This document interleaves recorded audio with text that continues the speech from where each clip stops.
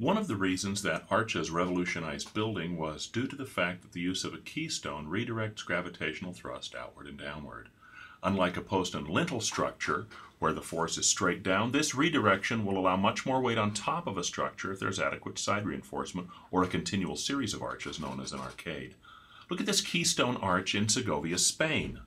The Romans adapted this building technique where this keystone at the center directs the force of the gravity outward and downward. The Romans adapted this building technique and created almost unimaginably large structures.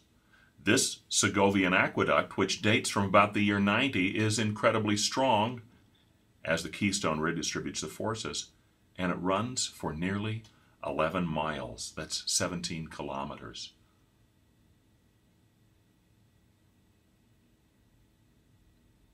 As it continues with this repeating arcade pattern seen from a distance.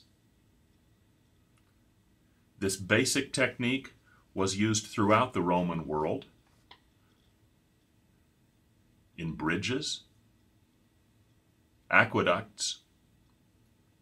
This one's in France rather than Spain, and you can see the channel where the water was carried.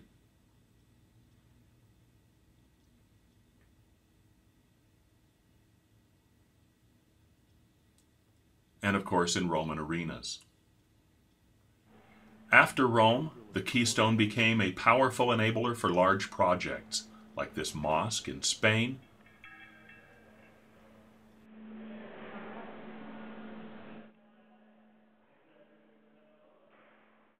Here's the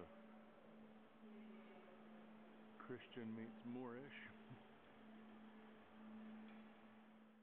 or this piazza from the Middle Ages.